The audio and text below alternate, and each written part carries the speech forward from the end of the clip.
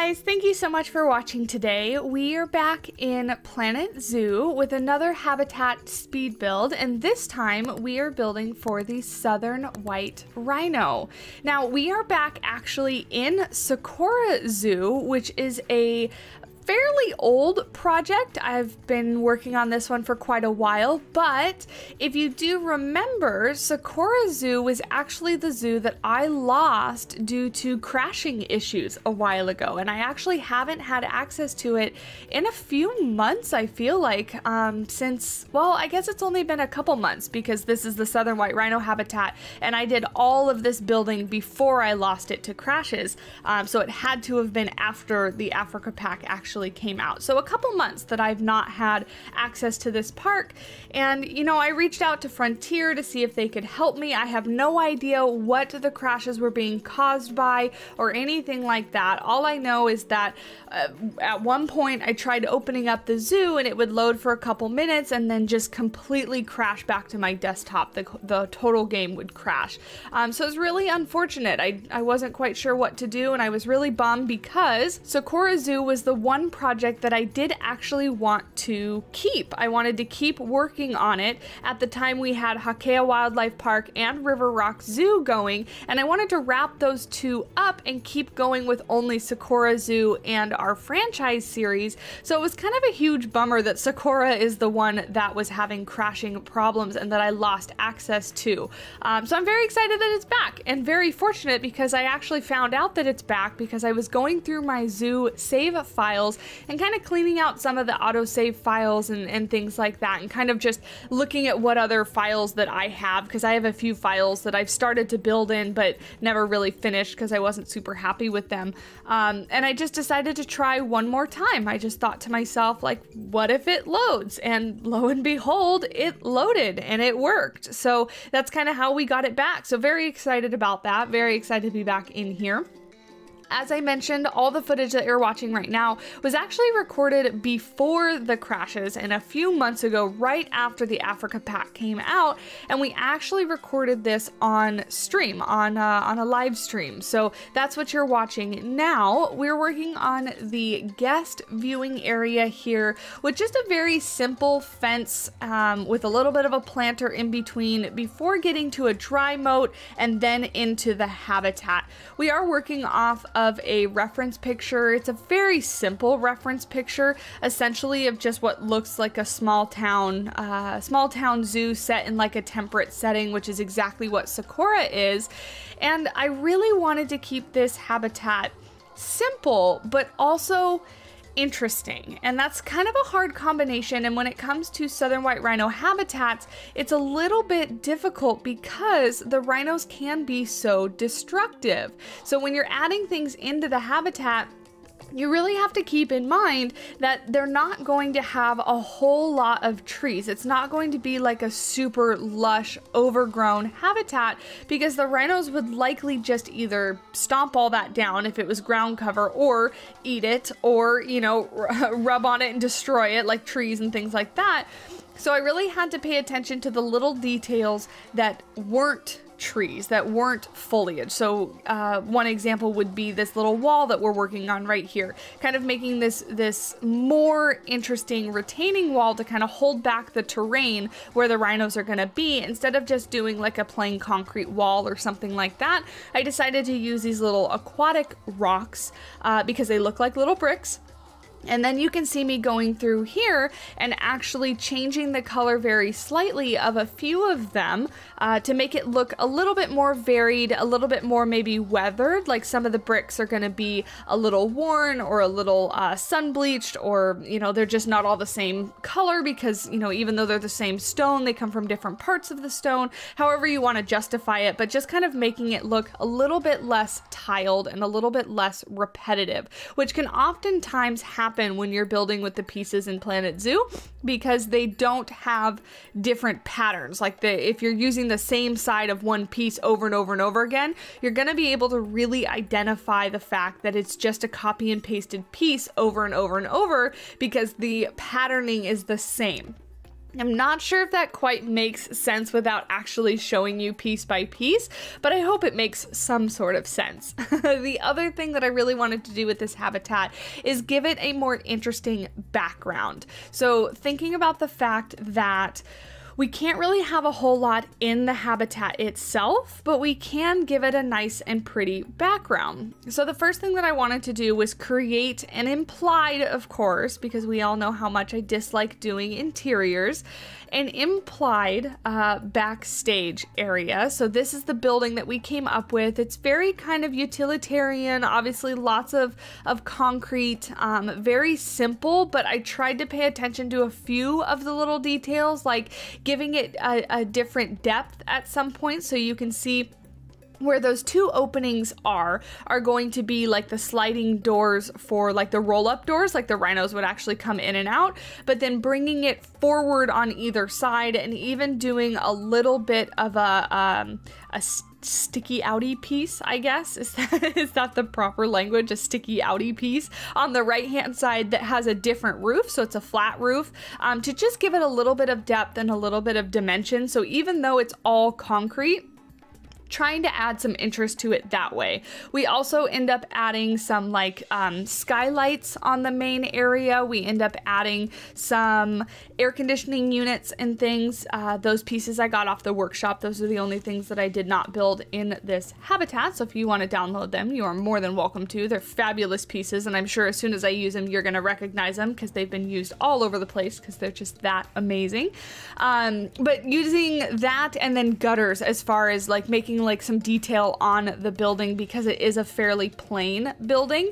I'm very happy with how it comes out. I feel like we really achieved the look we were going for in that we wanted it to be plain, quote unquote realistic, but also not boring, right? I wanted it to be something that looked nice as a backdrop for the habitat. The other thing that we do for the backdrop of the habitat is lots of trees. You all know how much I love foliage, and building a very plain, not very foliaged, if that's even a word, habitat is really difficult for me. So I usually, if that's the case, I usually take the foliage and put it right outside the back of the habitat because it gives it a nice green, a nice pretty backdrop to kind of set the stage for the habitat and kind of makes it look like it fits more into the zoo. So rather than just looking at that vast expanse of just flat space that is a Planet Zoo map before you do anything to it, giving it some variation, some trees. I do end up, as I'm doing here, changing out the wall. So I didn't want to do concrete pieces because I completely forgot that the mud wall pieces exist. And somebody pointed out to me in stream that the mud wall is recolorable, and I have such a hard time sometimes remembering that I need to think about pieces as not just what they are, but that they can be flipped, they can be turned, some that can be recolored. Thinking about things like if the game says this is a wall, thinking about it as a floor or as a roof or something like that. I still have a very hard time with that, and that's one of the things with Planet Zoo and even Planet Coaster, I guess just the Planet games in general, is you've really got to take the piece and see it for what it looks like and not what the game says it is. This is not a super good example because I'm using the mud wall as a mud wall, but it's just me explaining that I oftentimes forget because the default color for the mud wall is that orange with the pattern on it, and I look at it and I'm like, man, that doesn't match my habitat, I don't want to use that. And then when somebody points out, you know, hey, by the way, it's recolorable, and if you recolor it all the same, you actually get rid of that pattern altogether, and you can see we have what looks like a concrete or plaster wall, but it's just got some of that texture to it, which is exactly what I wanted. So I love doing things on stream like that because you guys point out things to me like that really help my building. So yeah, so I was very happy with how that came out. We're gonna add a couple very, and I mean when I say simple, like probably the easiest little shelters that you could ever build. Thinking about this as that the rhinos would probably come inside at night or during bad weather, or I mean, maybe even not, because they are outside animals and, you know, it does rain where they come from, so they're not gonna melt. They're gonna be just fine in the rain, but giving them a little bit of shade from the sun, just while they're out on exhibit, really was the only goal. And then adding a few more little planter areas, you know, again, with the backdrop behind outside the habitat, really trying to bring some of that foliage inside, but in a way where it might be protected from the rhinos. So a little bit of raised planters here and there to kind of add some greenery, just to break up all that gray. And you can see even now I've placed down, what, 2 or 3 trees. I cannot go very long without placing down the trees. I really can't. I feel like foliage just brings everything together, and I hate everything I build until I add trees. I say it over and over again because it's absolutely true. And now we're just gonna go ahead and build them a little water area. So Southern White Rhinos aren't gonna be swimming, but we use the plaster here to make it probably only like ankle deep for them. So if they really wanted to, they could go in and lay down and wallow in the water. We completely use the plaster to make it look like it's a concreted water area. So you can see this little slope is where they can walk in, and I do that all the way around, and then add some rocks to make it look like it's really kind of built into the habitat. So it is a man-made water area, obviously, because of all the plaster, but using like the natural rocks all the way around to make it look like the zoo attempted to kind of blend it in, like you're trying to tell the guests that it's really not, you know, that man-made, that it's like a natural water area, but it's not. Because where the guests are sitting, or where the guests are standing, they kind of, it's raised above, so they're not looking down on it. They're really looking at all these rocks that we're placing down in front. I do end up using the natural rocks for this one. I mix in some of the aquatic rocks here and there, but I don't know. For this one, I was kind of feeling more of the natural look, and I do really like the textures in the natural rocks in game. Obviously, we still use a couple of the aquatic rocks, and I try to match their color as best as possible, just because I love those little gravelly pieces for like little rocks that are around the edges of the big rocks. But I don't know, I'm loving mixing the aquatic rocks and the natural rocks just for that variation in texture even more so, because I found that with the aquatic rocks, there's not that many of them. So I tend to struggle with repeating patterns with them as well. And then if we mix in the natural rocks, it really gives a good variation of texture. And I love the outcome and the look of it. But I do want to apologize for the lack of content last week and really the beginning of this week. For those of you that weren't on my live stream on Sunday, I have been pretty sick. I got sick starting on Thursday last week, and I felt kind of miserable all weekend long. And so I'm still really not feeling that great. So if the voiceover is a bit slow, or I don't seem as happy or as peppy as usual, it's because I'm honestly just tired. I feel a little bit better today, the day that I'm recording this, but I still have a pretty bad cough, and it's just really fatiguing, to be honest. It's really tiring to be coughing constantly, and especially gets worse at night when I like lay down to go to bed, of course, and that means that I'm not sleeping very well. So apologies for that, but hopefully I do feel better very, very soon, and content can resume, because I do have some new plans, or pretty exciting plans rather, that I am eager to kind of jump into. So I'm just kind of letting myself rest, taking it easy, and not pushing it too hard. So yeah, hopefully it doesn't make that big of a difference in the video, but just wanted to apologize if it does. Getting back to what we are doing, we're gonna finish up either side of the habitat here. There's not too much more to do.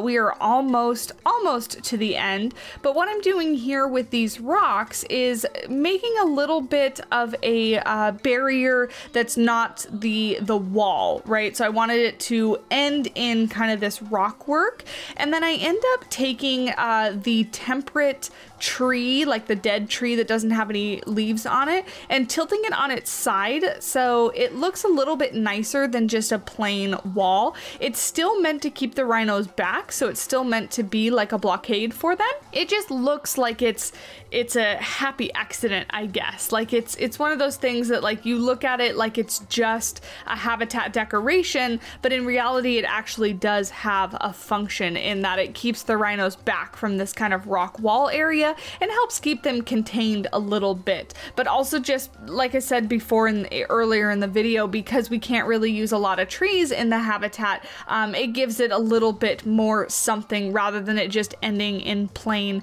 dirt and rocks. I do add a bunch more rocks here in front of the water area, and then we do get to add like grasses and low-lying foliage and things like that.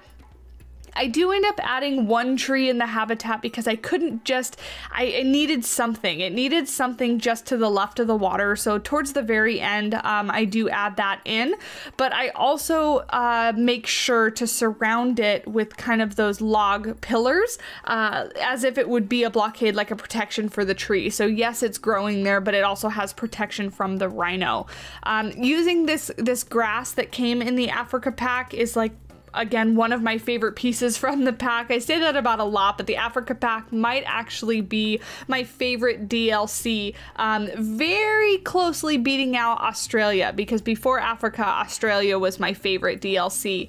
But I really, really like everything that came in the Africa pack, that grass included, and it's something so simple, but it just adds a little bit of detail around where it might be hard to, you know, groom that area, like to mow the lawn or to clip back the plants and stuff like that. Just kind of adding it around the edges where it might be hard for one, the rhinos to get to, but also the landscapers so that they can't quite trim it back. And just kind of adds a little something. We're also going to go through and add these pillars here in the front. As I was looking at the habitat, you know, I don't know, I didn't think the rhinos would actually like try to jump down. I mean, I don't think they're very agile creatures. So I thought, you know, looking at the habitat, it's probably okay how it is. However, I just kind of wanted to add something that made it look like they weren't able to. So even if they tried, you know, they're not gonna fall off. They're not going to get down in the dry moat and hurt themselves or get stuck or something like that. I have no idea how realistic that is because I don't work with rhinos. I don't know a whole lot about them, but that was just my thought process behind, you know, I need something here that makes it look like they're actually kept back. You know, maybe in a real zoo, they'd be pillars with like hot wire in between or something like that, but I just kind of felt like it needed something to suggest that they weren't able to get down there. And then as you saw, just adding some more rocks all around the edges, kind of hiding up some corners and kind of more blending in things where it meets the ground, so it's not just this hard 90-degree angle of where the concrete hits the ground and then nothing happens. And then adding some gutters here. This actually might be, let me think for a second. It actually might be my very first time using the gutters as gutters. I need to do this more because I actually really like the little detail that it adds to the building. I really like how, well, one, they're recolorable, so I like how you can actually match them with the building, but it just, I don't know, what it adds is just a little something, and I really like it. But yeah, it's my first time using the gutter pieces, so I think I need to do that more. And then doing a little bit more of the detailing on top of the roof and things like that. But other than that, this habitat is pretty much done. There's only a couple more minutes left before we jump into those end cinematics as always. I really do hope you guys enjoyed. Again, if you do enjoy this video, leaving a like on the video, a comment down below goes a long way in helping me out, and I really do appreciate it. Not only the support from watching the videos, but like I said, the likes and the comments really do mean a lot. We are getting very, very close to 9,000 subscribers, and at 10,000 subscribers, I have a few exciting things planned. So can't wait to get there, and I couldn't do it without you guys. So yeah, I really hope you guys enjoyed the video. If you want to follow me elsewhere, I am also on Twitter and Instagram, and we do have a Discord. All of the links down below are in the comment section. Nope, not in the comment section. They're in the description bar. because I put them in the description for you guys for easy access. So if you're interested, you can check it out there. Thanks guys, I will talk to you guys in the next video. Bye!